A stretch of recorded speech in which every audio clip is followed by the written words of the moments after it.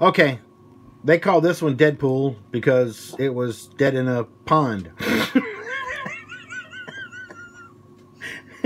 When I would think that would be Dead Pond, but that's just not half as cool. So anyway, this guy had a hook in his mouth, or they were caught fishing.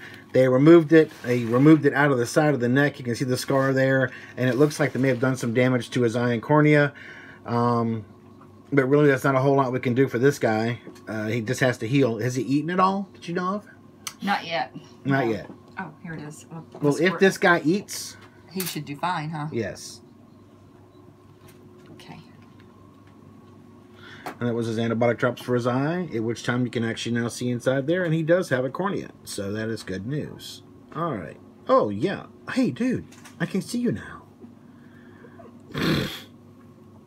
I'll have her put some... So as soon as he eats, that means he can swallow, and that means the hook and the healing in there is probably good. So that's what we're waiting on for this guy. Okay, that'll work. Okay. We have a plan. I'll set him up. Later, Dead Pond.